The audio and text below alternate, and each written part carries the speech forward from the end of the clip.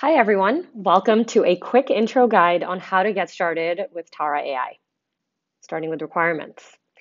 Requirements are a flexible way of grouping tasks.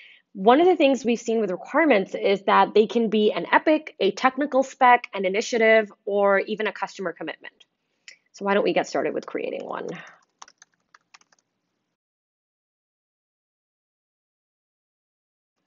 Objectives, use case, and start increasing the size here too. And then what I can do is in one view, I now have my overall spec, and then I can also start creating tasks. So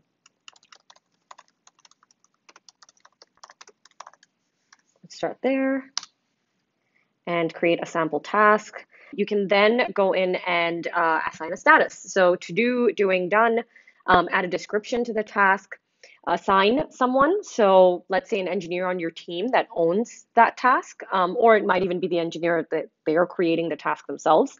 And then you also have collaborators. So these are people that are also collaborating on the task. And then we have effort. So effort is an important part of the task because it's essentially a way of estimating how long the task will take. And so we recommend that you use dev days for your estimation because one of the other things is once you add a value to each of your tasks under effort estimation, you can then use that for insights and in particular sprint insights. As well as at the on the homepage for every engineer, they'll be able to see how they're tracking in the week sprint. So let's also allocate this to an existing sprint. And then if I had created the task from anywhere else in the application, I could also assign it to a requirement. So let's also add a subtask, and there we have it. So let's move on to sprints. So sprints is one of the most powerful features of Tara, where we've really strived to build something where you can set it and forget it. So one of the first things you'll do when you set up a sprint is decide on your duration. So whether it's 1 week, 2 week, or 4 weeks, but once you've saved your duration, every new sprint that you create will automatically be set with a 1 week duration. Over here in my sprint, I already have a couple of tasks loaded up, but if I wanted to add tasks in here, I can. So let's say I want to add this task into sprint 9. There we have it, a new task has been added. And here I can actually view all of the requirements as well as the number of tasks remaining in each requirement. So this is a very simple task counter and enables you to understand which tasks within what requirement have not yet been added into the sprint. Let's say your sprint is now ongoing and you'd like to view insights. So just clicked on view details. Let's say I'm doing a daily stand up or it's really the beginning of the week. What were some of the efforts that were predicted for each task? And then how long each task actually took. And with this view, this essentially helps with retros and really between the predicted versus actual scenarios.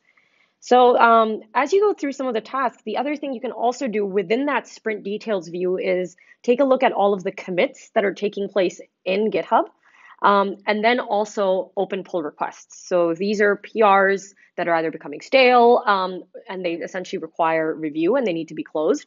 So you can also sort by oldest and newest. Now let's head into home.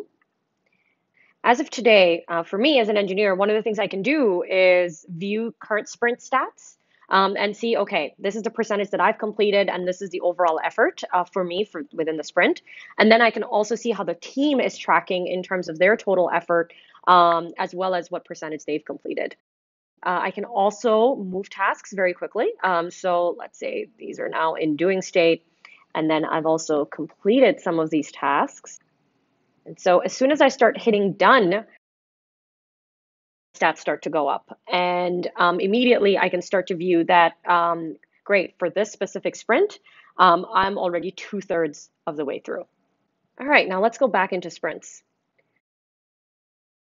This is the sprint load indicator. And the way it's calculated is that it really looks at your past sprints and the effort and the tasks that were completed by your team. So the idea is that it's really based on your current teams and their current and most recent velocity. And then based on your completed sprints, it then starts to calculate whether or not you've overloaded your sprint. So it looks like I have. It looks like I've overloaded sprint 9, and my recommended effort was about 58. So that means I should start to perhaps remove some of the tasks and move them into the next sprint, or decide to move them back into the planning phase versus having them being executed on in the sprint. Another automation functionality in Tara is the ability to complete sprints and then move a lot of the to-do and doing tasks immediately into the next sprint. So sprint 10 is my next sprint, so I'm going to hit complete. Sprint 9 is now in completed phase, and sprint 10 is now ongoing. And all of the to-do and doing tasks from sprint 9 have now moved into sprint 10. If you're also looking at inviting new users, just hit the invite users button.